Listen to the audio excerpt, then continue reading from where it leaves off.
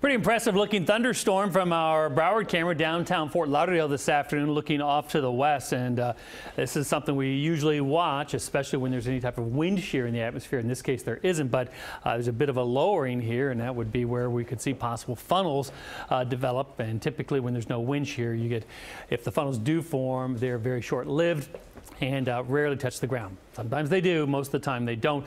But as you can see, a pretty nasty looking thunderstorm now over the western side of Broward there. I'll show you on the radar in just a second. 87 in Miami, 87 Fort Lauderdale, Hollywood, upper 80s in the Keys, a 7 on the stickiness scale. Feels like 94. The wind at MIA is calm.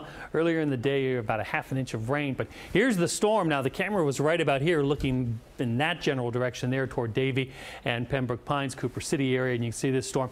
It was sitting up here in Coral Springs and Tamarack for a while, but now it is on the move down to the south and right over I-75. So if you have friends or family that take the 75 area in western Broward home, give them some time. It's going to be a while because I'm sure visibility there is near zero as this storm is marching to the south. I doubt it's going to come too far east. It may get as far as say 441 or even 95, but I think the coast is looking good for the evening. You can see the storm now trying to line up with other activity there along the turnpike west of Doral, and then also storms now west of the turnpike and near Chrome Avenue. The Keys, though, looking real nice right now. Feels like temperatures in the mid 80s to the mid 90s, and the satellite map showing the clouds blowing in today.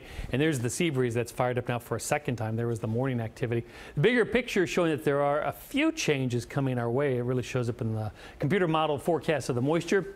Moisture stays around for a couple more days, and we continue our chance for showers and thunderstorms.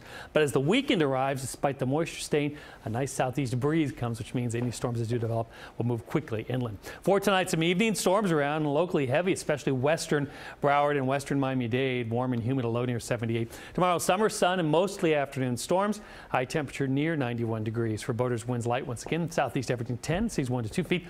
A light chop on the bays and taking us through the weekend. It's looking pretty good. More ocean breeze over the weekend, making it look nice. Of course, we'll keep our eyes on those storms in western Broward and Miami-Dade. Back to you.